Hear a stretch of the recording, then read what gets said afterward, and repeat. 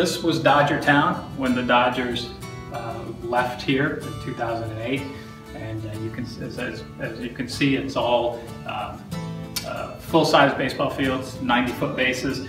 And one of the things that we did when we came in was we realized we had to become multi-sport, multi-gender. So we added these four fast-pitch softball / youth baseball fields, so we could do the younger kids baseball and also girls softball. We took out one of the half fields and put in a full-size multi-purpose field that can be used for football, lacrosse, soccer, rugby. So we've done a little bit of all of that. Rarely a day goes by when somebody doesn't pull off the highway and we see them here and there, and they want to come by and they wander around and they want to see what's going on and see what the facility looks like. And if you talk to them, you know, they talk about what Dodgertown meant to them and how they used to love coming here to watch spring training. So, you know, so we feel privileged to be able to carry on that tradition and keep this facility alive and vibrant with the activities that we have going on today.